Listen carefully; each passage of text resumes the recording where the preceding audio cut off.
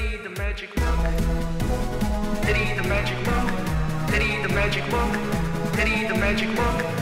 Hey guys, so let's have a look at what the progress is so far currently. So last tutorial we set up how to unlock the phone by saying OK Google.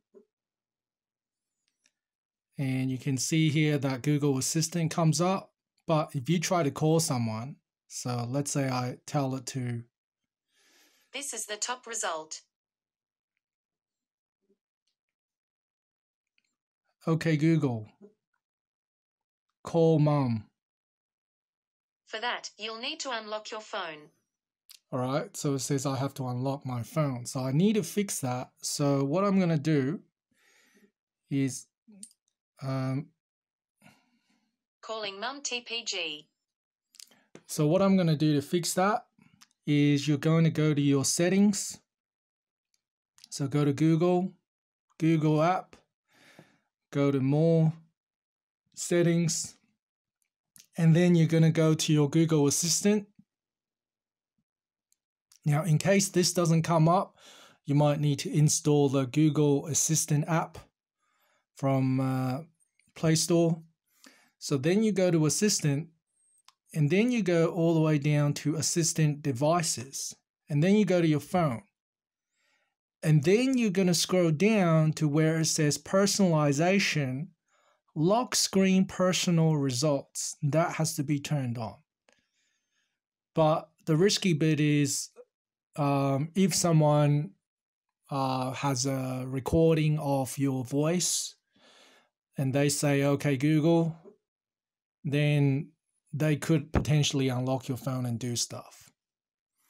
So that's the risky bit.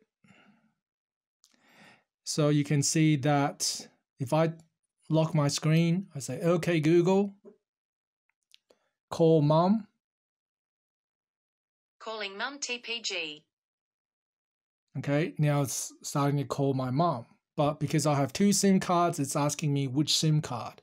So if I go SIM 1, it'll call. All right. But the last thing that I want to do is show you how to make it disable that message. That last message where it says call from which SIM card. So let's go to your settings, go to your connections, and then go to mobile networks. Go to SIM card manager and calls, choose SIM 1. All right, so then it's always going to call using SIM 1. So if I turn my phone off or lock my phone and I say, OK, Google, call mom.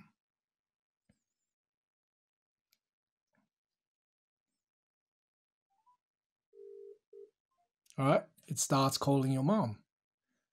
So yeah, that's basically how it works. Thanks for watching, guys. See you next time.